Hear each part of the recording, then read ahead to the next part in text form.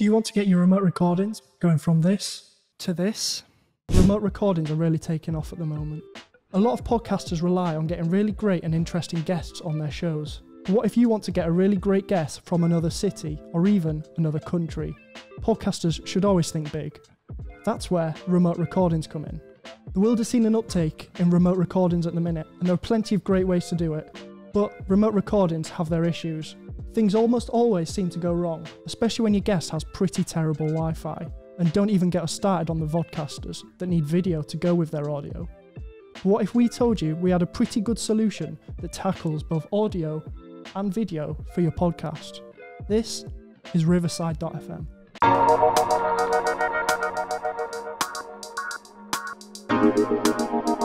Here at Podcast.co, we've been working on lots of remote recordings recently, and we've used every single type of software you could think of. But in our experiences so far, Riverside.fm is definitely the best. It's great for recording audio and video, and today we're going to show you how. As far as we're aware, it's the only software that you can use that can record high definition, separate audio and video tracks for every single guest, which really make getting into the edit for both the audio and the video really easy. The biggest issue that we've come into contact with so far is terrible Wi-Fi, but with Riverside it records all your audio and your video tracks locally, so they record it straight onto the computer of the guest. This means that if their Wi-Fi does drop out temporarily, you're not going to hear any strange glitch sounds in the recording. Many other remote recording softwares allow you to set up really basic setups, which you can do with Riverside.fm, just a simple USB microphone and your built-in webcam.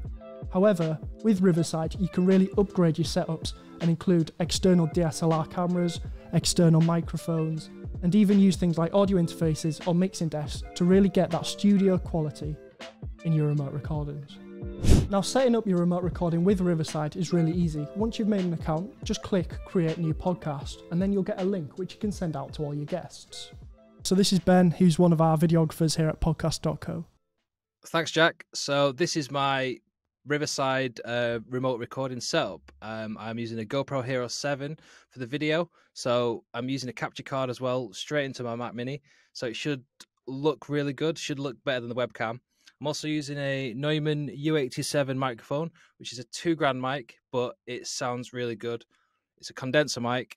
It's going into the Focusrite 2i2 Scarlett, and that's what's getting my audio. So this is what it looks like, and this is what it sounds like. So on my end, I am recording using the Shure SM7B, which is a Podcast.co favourite.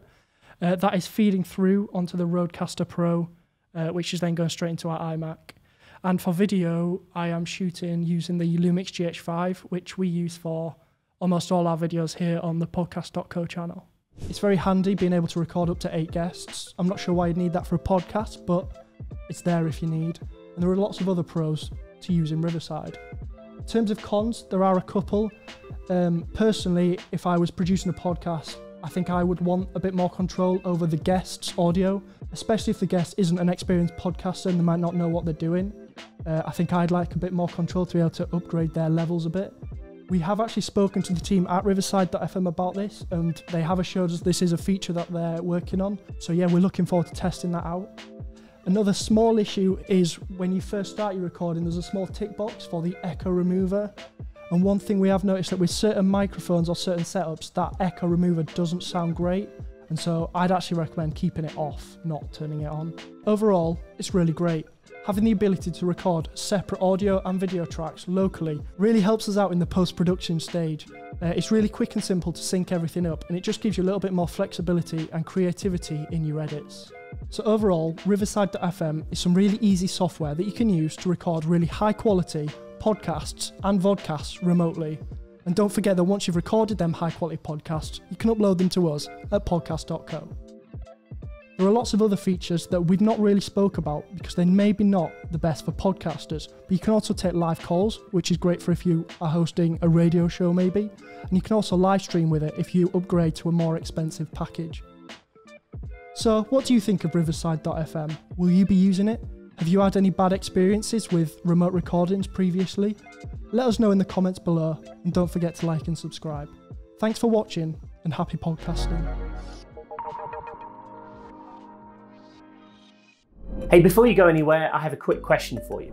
Do you have a podcast? And if you do you want to book more interesting, high-profile guests on your show?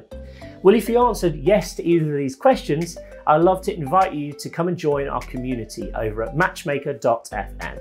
Matchmaker is a service that connects awesome podcasts just like yours with incredible and high-profile guests that make for really interesting conversations. It's really straightforward to get started and completely free to sign up. Just connect using your LinkedIn, Facebook or Google account, and then you can begin connecting with guests based on their area of expertise, location, and much more. If you haven't checked it out already, go to matchmaker.fm, get started. It's just like Tinder, but for podcasters.